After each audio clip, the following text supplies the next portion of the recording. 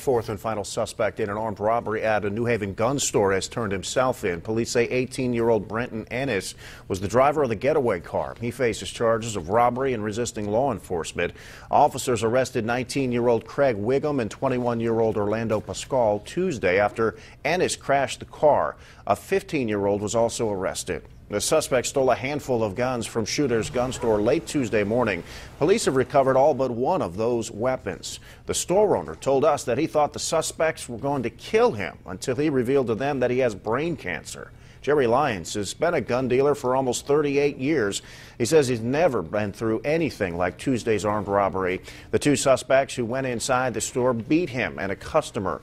Once the suspect saw Lyons was carrying a gun, he says he quickly had two weapons pointed at his head.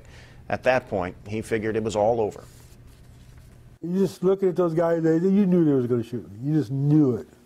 And I think what scared them was I said I had brain cancer. They didn't want nothing to do with that. The suspects took Jerry's wallet and personal gun. He says he's very sore, but it's mostly his pride that was hurt.